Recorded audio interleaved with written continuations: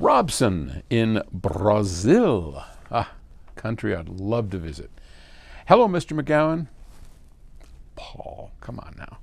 You said computers are noisy. Indeed they are.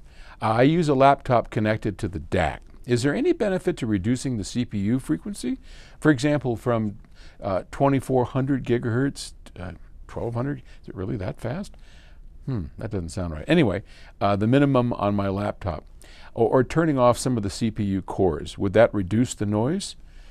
Yeah, I don't know about changing the speed. I don't know that much about the CPUs, the central processing units, what that stands for.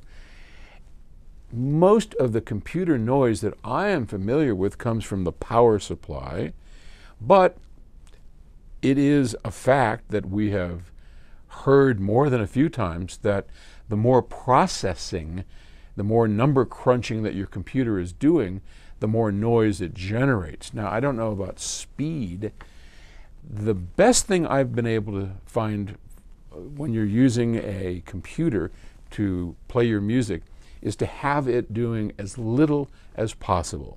So, for example, back when I used to use Mac Minis a lot, we would strip everything out of it. We would take out the Internet Explorer. We would take out as many functions as possible, so there were no background tasks going, because we could hear the difference between FLAC and WAVE.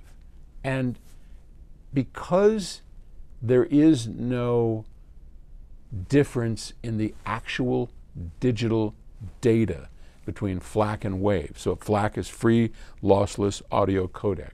It's a compressed version of WAVE, about half the size of a WAVE file.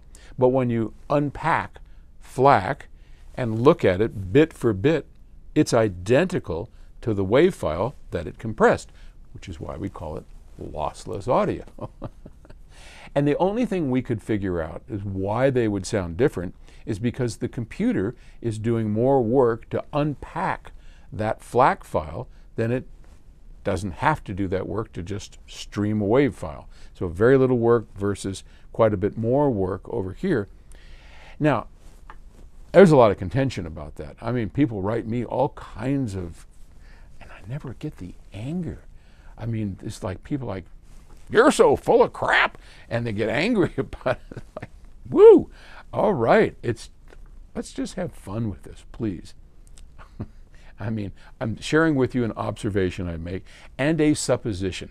Have I ever measured the difference? Well, I have measured and know that the difference between, there is no difference in the output of a FLAC file versus the WAVE file. That is for certain.